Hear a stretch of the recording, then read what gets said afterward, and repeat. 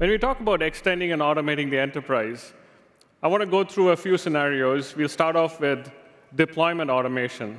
If you're building out your GIS infrastructure, what are the different techniques that you could use?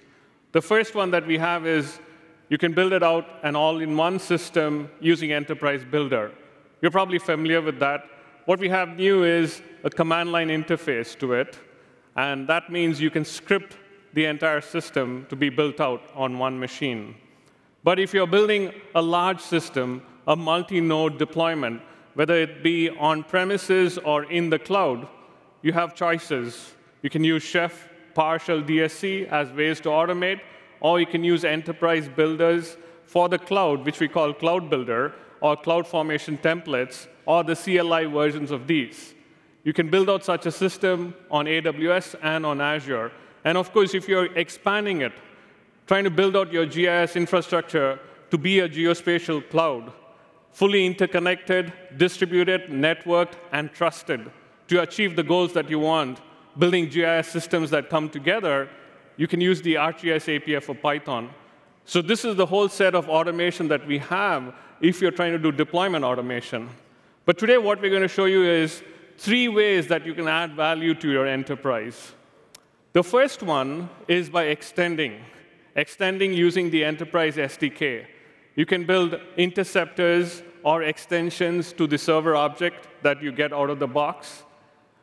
Or you can also write your own custom business logic and drop it inside of a geoprocessing tool, also known as a web tool. Instantly, you get a web service out of it, and all our clients know how to intercept or how to invoke calls, make calls into a geoprocessing tool, and get the job done. So that is another option. Then, of course, what we are glad to introduce today is webhooks as a new way to integrate into external systems. And of course, there are various ways of automating your workflows, either through the Python API or through webhooks, depending on what you're trying to do. You're all familiar with the server object. On a map or image server, you send the request, you get the responses. But if you had to build interceptors, it's really adding functional logic, preserving the interfaces, and then you can add a security or a functional SOI. You can add an auditing SOI, and you can chain them together. You get an opportunity to intercept the requests and the responses. So at the end of it, you're building something that is of true value, where all the clients just continue to work. To show us what it's like, I'd like to introduce Shreyas. Thank you, Jay. HIPAA regulations require that all healthcare systems securely store patient data, that's accessible only to authorized users, and record absolutely everything. So most healthcare systems use some sort of an electronic medical record system to store and record their patient data. In my scenario, I'm using tables in a database to represent my EMR. I have patient and provider information with medical history and audit logs. You can see that in the audit logs table that the records are fine-grained. When a provider accesses a particular patient information, gets logged with an access time. I'm a GIS analyst with the healthcare system, and my organization has an ArcGIS enterprise deployed that copies a portion of the patient data within the GIS for mapping and analytics. So as a GIS analyst, I have access to the patients and the hospital's layer in my enterprise, and using that data, I've created drive time polygons to understand the coverage of hospitals in my network. The blue points here represent the patient data. Let me access one of them, and you can see that I have access to the patient ID attribute.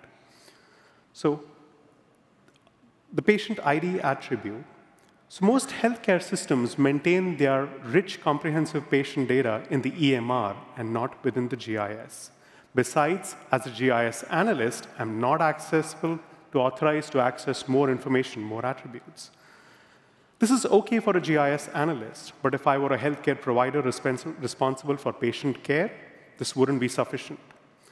Let's take a look at the logs that are getting generated on the server when this information is accessed.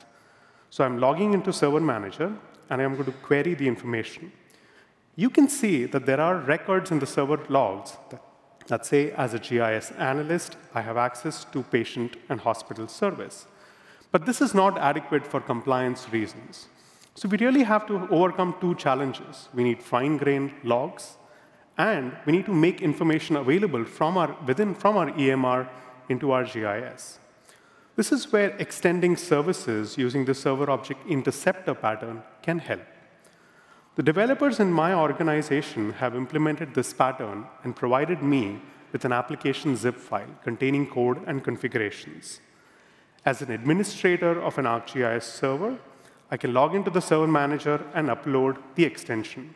You can see that I have a couple extensions already uploaded. Once uploaded, I can then activate this interceptor on my patients and hospitals service.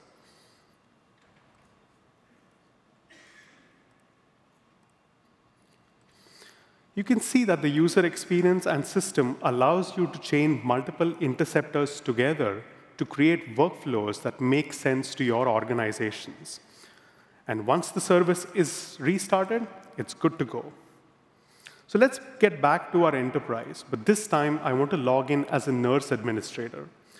So as a nurse administrator, I do have access to the same patient and hospital feature layers.